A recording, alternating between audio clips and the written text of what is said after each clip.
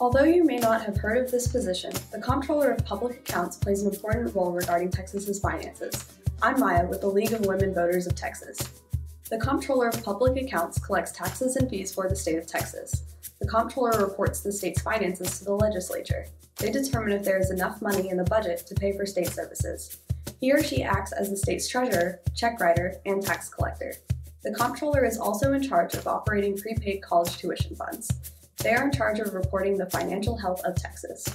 Head out to vote in the primaries and general election to help decide who will be our next Comptroller of Public Accounts. You can find more information at lwvtexas.org.